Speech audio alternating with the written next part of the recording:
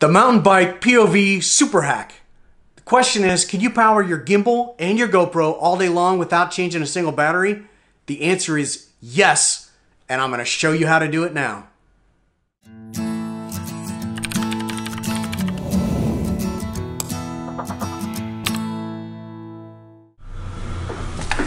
So where was this super hack born?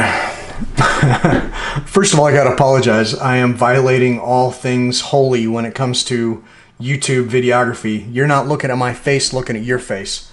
This is what you need to be looking at. This is where the hack is. This is where the problem is, and this is where the hack came from. So, I was watching a Brian Kennedy or BKXC video on the differences between the EVO SS and the Feiyutech. Obviously, I bought an EVO SS gimbal.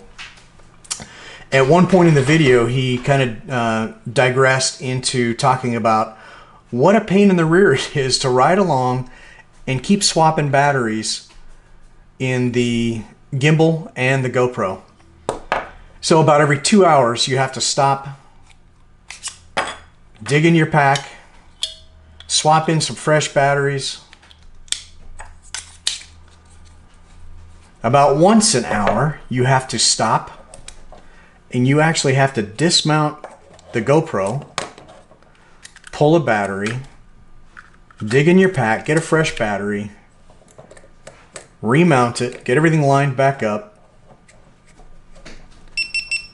turn the stinking thing back on, and hit record and go. Tremendously interruptive to your ride flow. I don't know about you guys, but I like to ride and not have to worry about things. To be able to just hit record and stop whenever something comes up that I want to record. So that's what I had in mind. As a matter of fact, Brian in his video kind of threw a challenge out to the engineers at EVO or Feiyutech to come up with a way to power everything with a large external battery power bank. So it got me thinking. All right, so you can plug the there's a little accessory cable you can plug into the bottom of one of the gimbal arms to power the GoPro with the batteries in the gimbal. You end up robbing Peter to pay Paul. So you end up with a shorter runtime on your gimbal and a slightly longer runtime on the GoPro. Not a good solution still. So then I decided to start reverse engineering this mess. We've got two 18350 batteries, 3.7 volts apiece. They are in series, generating 7.4 volts. So we have to figure out how to get 7.4 volts into the EVO. Well, I realized that I have a 7.4 volt, 4600 milliamp hour lithium ion fuel cell for one of my LED bike lights.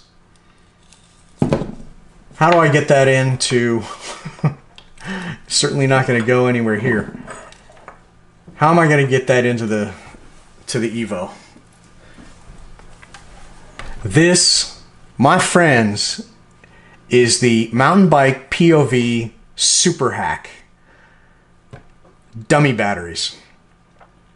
But dude, it looks so kludgy. It looks like a hack.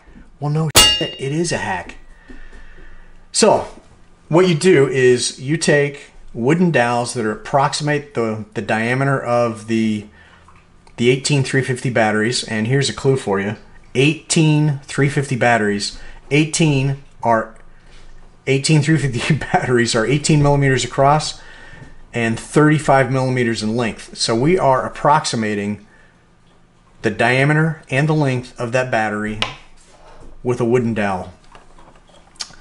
This end is bridged, so we are going to supply positive power to this side and negative power to this side. Negative. That's right. Let me confuse you a little more. All right, positive on this side, negative on that side.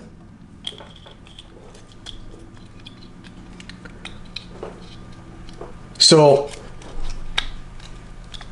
the dowels are just a teeny bit large, but it works just fine. So we're pulling power from this through a 5.5 millimeter power coupler. Look at that. Power's up. Proof of concept, good. But guess what? I need this for my bike lights. So I did a bunch of digging and found an equitable replacement for this battery pack in the way of this waterproof case for 18650 batteries. These 18650 batteries, these are good LG 3000 milliamp hour batteries. What you end up with is a 7.4 volt 6000 milliamp hour battery pack that is waterproof,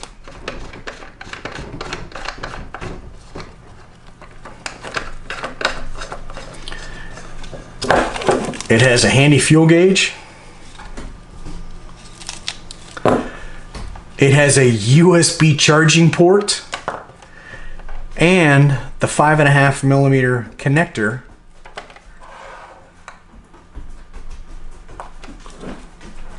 magic. The mountain bike POV super hack. Not necessarily all mountain bike. I went for a, let's turn the camera a little bit so I can talk to you guys. Hey, there's that beautiful face you wanted to see the whole time you were looking at the gimbal, right?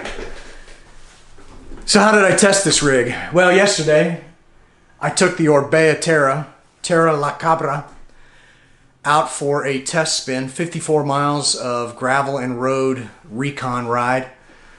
When I left the house, I powered up the gimbal and I powered up the camera.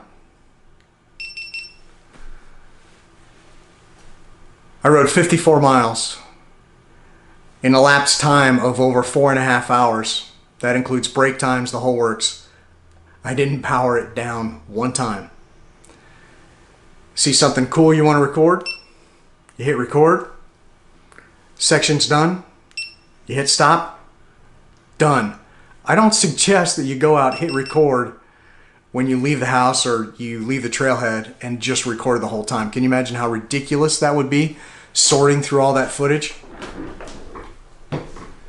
So I had to cut a small relief notch in the back of their battery compartment door for the cable.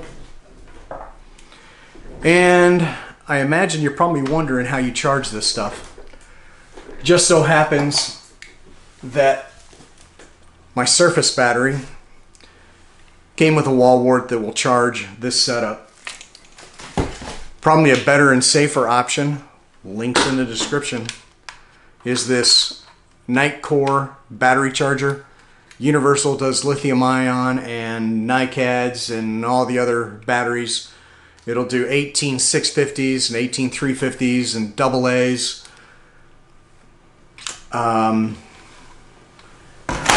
If you're not familiar, if you don't feel comfortable with electronics, please don't fry your EVO. I didn't show some of the details, like double checking to make sure that you have the correct polarity. Use a multimeter. Ask questions in the comments before you fry something. Just double check your polarity. That's the only thing that can really get you into trouble, is making sure that you're pulling positive to the positive terminal, negative to the negative terminal, and off you go.